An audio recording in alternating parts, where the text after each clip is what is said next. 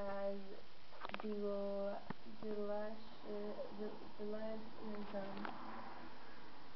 By understanding the natural and function of these deletirisms, we can begin to identify which states of mind make us happy and which cause pain and mental discomfort. Our own deep inner wisdom grows throughout this investigation as we learn how to develop these peaceful and positive mental states of mind that bring happiness. With, without meditation, we try through practice and we try to practice on the mountain the positive or serious mind we have developed, and as a result, we begin more about able to use wisdom to solve in problems of our daily life. As our minds become more positive, our actions naturally become more healthy and chronodictive, which naturally leads to our lives becoming more satisfying and meaningful. Um, how to meditate. The posture of meditation is to make your mind calm and peaceful. If our mind is peaceful, we will be free from worries and mental discomfort, and so we will experience true happiness.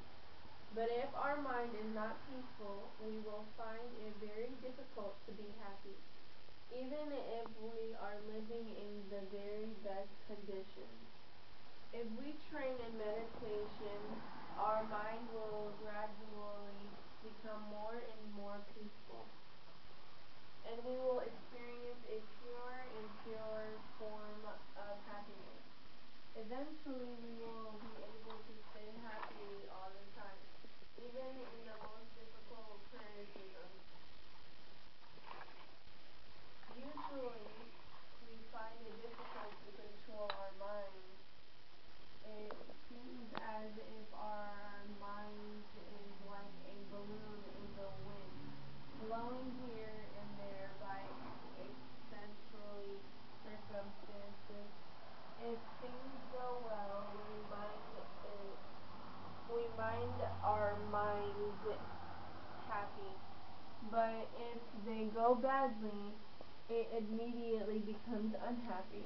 For example, if we get what we want, such as a new positional or a new partner or a new partner, we become excited and cling to them tightly. However, since we cannot have everything we want, and since we will eventually be separated from the friends and positions we currently enjoy, the mental sickness or attachment serves only to cause pain. On the other hand, if we do not get what we want, or if we lose something that we like, we become depressed and irritated. For example, if we are forced to work with a collage whom we dislike, we will probably become irritated and feel aggressive with that result that we will be unable to work with him or her. Eventually, our time at work will become stressful and unrewarding. Such fluencies of mood arises because we are too closely developed in the extremely situated position. We are like a child making a sandcastle who is excited when it is first made, but whom becomes upset when it gets destroyed by the incoming tide.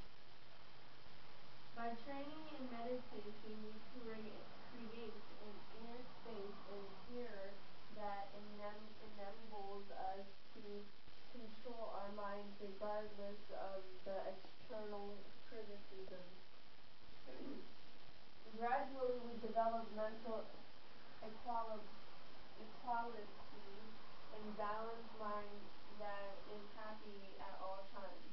Rather than an unbalanced mind, the associates become between the extremes of existing and dysfunction.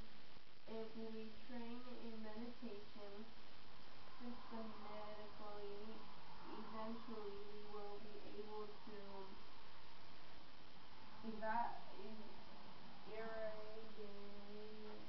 irrigate from our mindset select that are the source of all our problems. What to meditate on? In general, any various objects can be used as an object of meditation. If we discover that we